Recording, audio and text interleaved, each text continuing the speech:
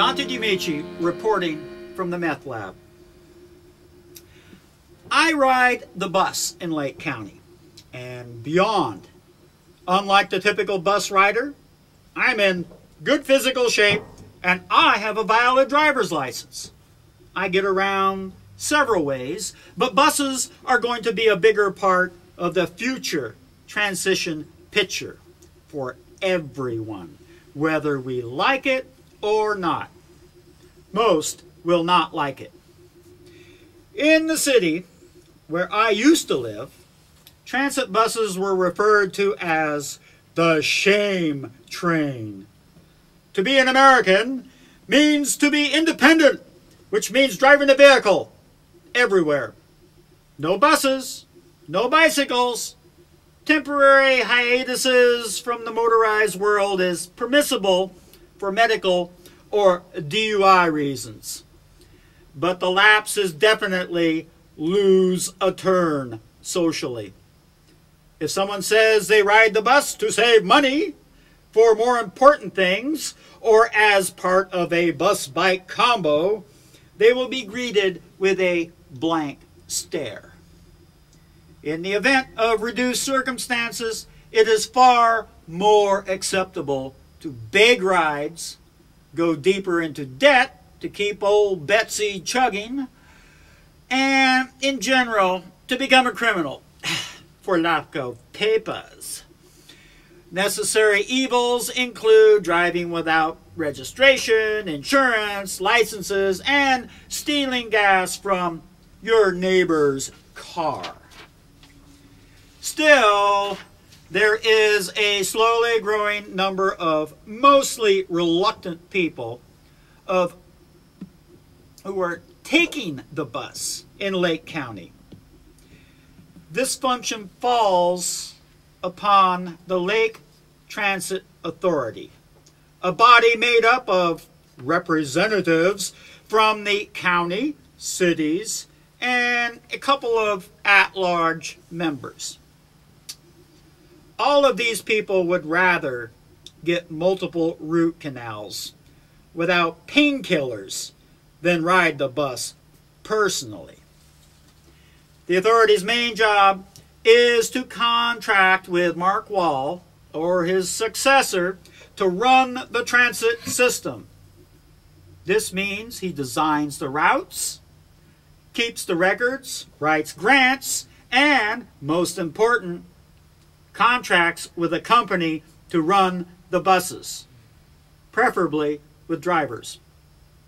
This company has to follow a few laws and abide by whatever is in their contract, but otherwise it's their show for the length of the contract. Currently, Mark Wall is the administrator for the system. The politicians he reports to on the authority don't know or care about many of the details. The company he contracts with is just management. They hire the employees and are the first contact with the public. They do not own the buses or the facility. They are not entrepreneurs. They are management. Running a transit system is a government department in some places, but Lake County chose to run it with a contractor, under a contractor. There are advantages and disadvantages with this approach. The advantage is the bus drivers, mechanics, and dispatchers don't have the same generous pension or medical plans that government employees have, nor are their wages easily compared with our county employees. Conveniently, the county and our two cities have a large measure of plausible denial in matters of civil rights and other laws as far as what goes on with our buses. Finally, any union representative for a separate transit unit would be much weaker than one representing most county employees. Now for the disadvantages. The contract management company's only commitment in Lake County is their 3-year contract. They have invested no capital in Lake County. They have no incentive to build our bus system or even preserve what is already here. Unless they bring down the wrath of state or federal officials, local politicians will not intervene on behalf of the public. Bus users are not on their radar. The current management company is Paratransit Services, a 501c3 company operating 6 transit systems in 3 states. During the few years they have controlled operations, they have done several things that show contempt for our bus riding citizens. On February 17, 2011, Lake County was hit with a freak snowstorm.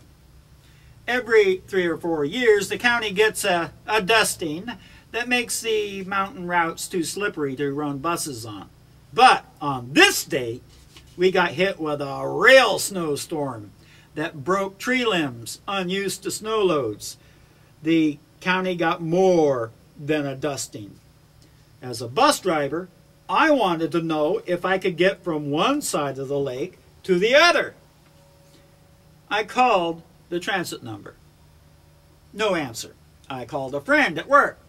Between us, we called the sheriff, the highway patrol, the radio station, and Caltrans. The lines were busy, but we finally got through. No responsible party had any information about the bus system. We learned hours later Lake Transit had shut down completely without notifying anyone. I complained in writing.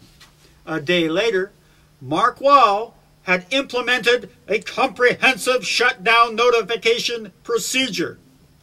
A little late, as many riders in poor health were left standing in the snow, waiting for Caltrans to clear a path for the buses that were not coming. If the authorities were notified, they could have picked these people up or told them to go back home. But emergency personnel did not know there was a problem for hours. So the sick and the elderly were left freezing in the snow. Paratransit offered a weak excuse that the power was out, so their phone system was down. They could have plugged a handheld right into the wall. They could have used a cell phone. They could have called from home after they locked the transit doors. That is, if they cared.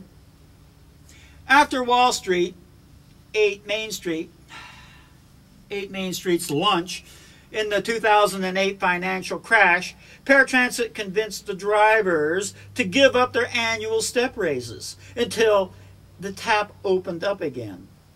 Since we are a poor county, the starting wage for drivers is low, and many will soon decide that they don't like driving a bus. But for others, there is the lure of more money over the hill, calling those who have some experience. Giving drivers higher pay as they get more experience keeps more of them driving in Lake County. Again, the payoff to the public is greater efficiency, safety, and easy mentoring for new drivers. So they don't have to fake their way through quirks of driving a bus in our unique physical and social environment. About a year ago, we were all informed by people who claimed to know that the recession was over. So the drivers said, "Great! So How about slipping us a few step raises on our next contract? I believe Paratransit said something like, "You'll get your first step raise from us when you pry it from our cold, dead fingers." Now the drivers realize Paratransit's smooth words were just pillow talk, and they do the strike thing. That's what Paratransit was waiting for. This humble nonprofit manages transit systems in 3 states. They all joined the crusade against 35 striking drivers. Most runs were canceled for weeks as new hires replaced the old, but it was clear that Paratransit had an unlimited budget from somewhere. The union caved and ended the strike. But wait! Paratransit was still hiring replacement drivers in clear violation of the law. Also, riders are paying the price of reduced route runs with drivers locked out, ready to drive. Paratransit does not get paid for those buses that aren't running. This reality of retaliation is costing them money. Why? What is their agenda? And who is their secret backers? And our bus riders? It looks like losers like us take a back seat to their secret agenda. Apparently their contract with Lake Transit Authority doesn't prevent them from pursuing this agenda that results in sabotaging our bus service and gutting our core of experienced drivers. I think our local politicians need to give the next management contract some pro-rider direction. Yes?